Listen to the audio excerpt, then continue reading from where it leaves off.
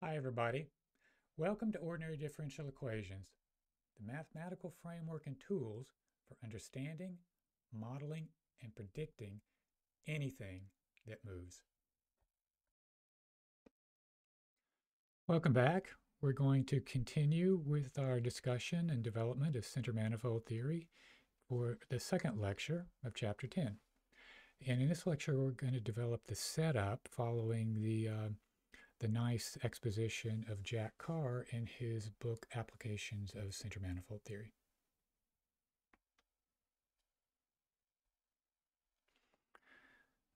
So the setup that we're going to consider is the following.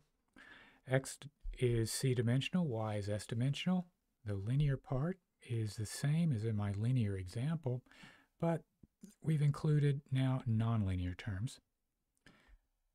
So that's expressed by these equations. And they're differentiable. CR, R is large as required, and we'll see exactly what we mean by that as we move along in the development of the theory. So the origin is a fixed point, clearly, and the linearization about the origin is given by this equation, and we see that y equals 0 is the invariant center subspace for the origin, and x equals 0 is the invariant stable subspace for the linearized dynamics. Okay, so what happens to this picture when we include the nonlinear terms? Well, there is a theorem, we'll describe it below, that there exists a center manifold at CR also.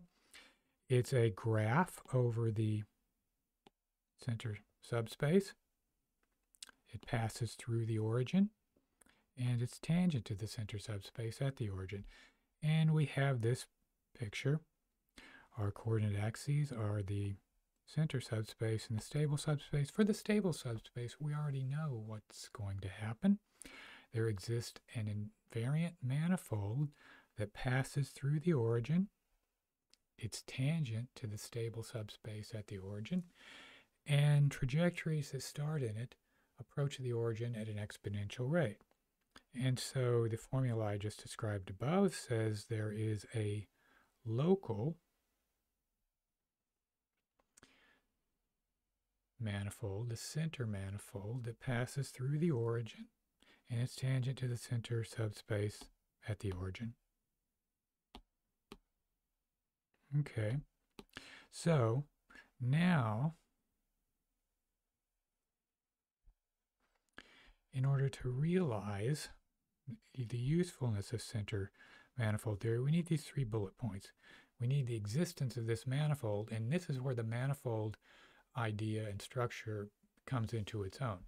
Remember, a manifold has more structure than an invariant set. It has a differentiable structure. And if we want to restrict our vector field to that invariant manifold, we're going to want to do calculus on that invariant manifold, and so we're going to need the differentiability.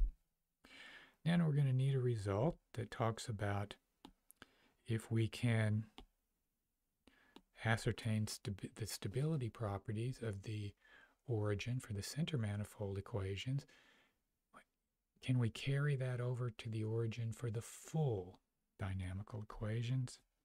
And then if these first two are going to actually, if that's going to work for us, we're going to need to get our hands on the center manifold, or at least an approximation to the center manifold that is good enough to make these 2 conclusions.